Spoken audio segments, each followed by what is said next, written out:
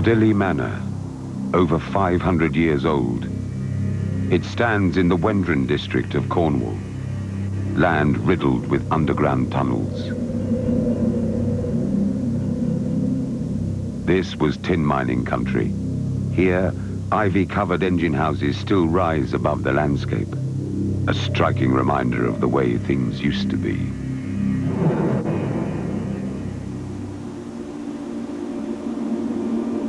Jonathan Hodgetts bought Bodilly Manor 6 years ago. For the first few months, he thought it was just like any other house. When we moved in, we didn't sense anything particular going on. We started to tear out fireplaces, and that's when all sorts of peculiar things started to happen.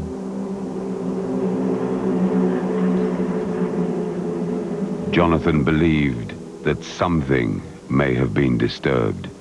My brother brought this house, which we were all excited about, because it was lovely to be able to come down here and have a few days away, a nice break. Elizabeth came to visit with her 14-year-old son Chris and his friend David. But in the daytime I felt really good, relaxed, you know. Until you get to the night time, I started to feel really different. They heard the door rattling in the bedroom and said they felt somebody or something was in the room with them. I felt unsafe and I just didn't feel happy. They didn't like the idea of sleeping in the house. They said they didn't like the feel of the house. It seemed to scare them. So they asked if they could sleep in the car. I said I didn't see any reason why not, if that's where they were going to feel happier. When we got to the car, we felt relaxed, calm. We was just messing about, being stupid.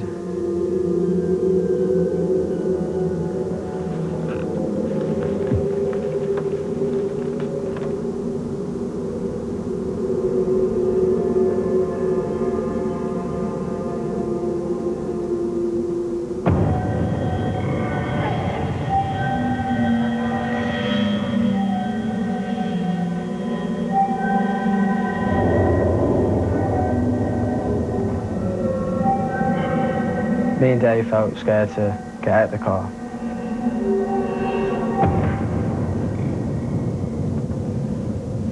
It really sounds like there's something was really out there.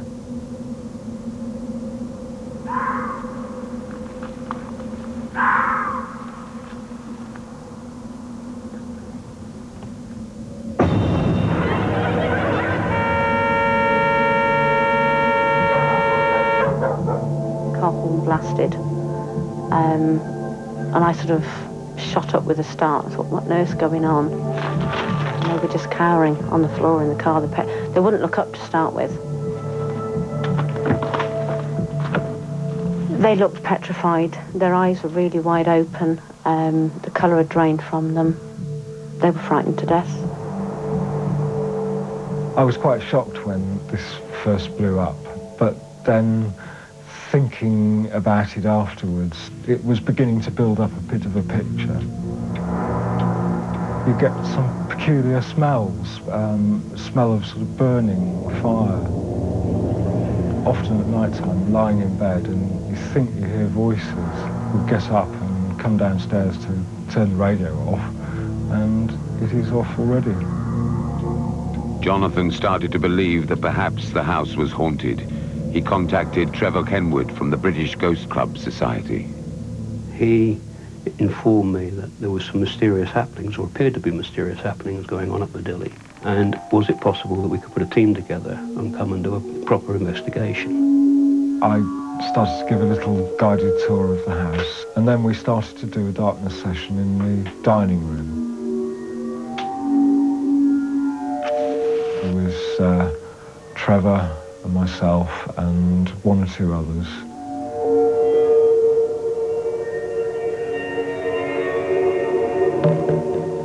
The whole atmosphere in the room went very cold and clammy.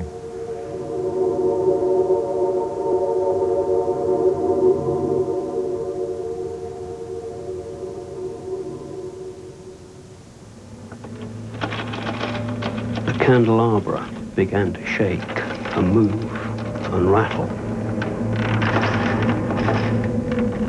The next thing we heard was that the big heavy casters on the bottom of the table were also rattling. We suddenly noticed that the table was rising up off the floor. And the way that people were sat around the room, it couldn't have been somebody at the table.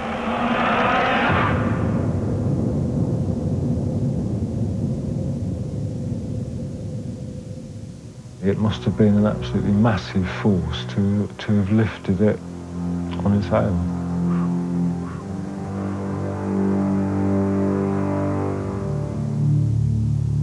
A bit later on in the evening, it was decided that the team would move into the lounge for another vigil with the lights out in the dark.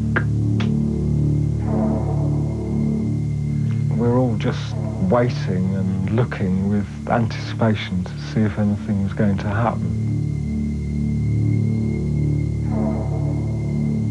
I remember hearing Trevor say, "Oh, look at the fireplace, something's happening."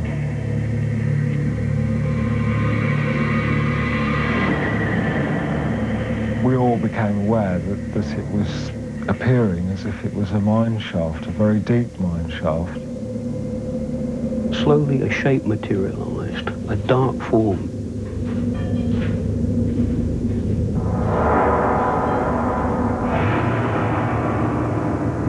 We were convinced that it was a miner. There is a big history of mining activity in this area, so some kind of mining link isn't particularly surprising. The tunnels of the Bassett and Gills mine were burrowed like a labyrinth into the land around Bodilly Manor.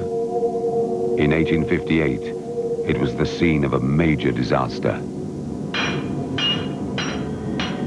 A group of miners were working near the surface, beneath the slurry pond.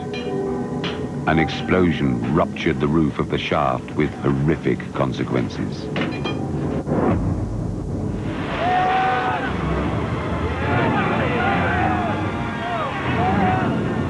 Trapped underground in the darkness, there was no time to escape. They drowned in a sea of choking slurry. 7 miners died that day. Their bodies have never been recovered. Is it possible that perhaps their troubled spirits haunt Bodilly Manor today? I've reflected on what's happened quite a lot. We still sense things here and just waiting for the next experience. It was 6 years ago. I still feel uncomfortable here at Bodilly Manor.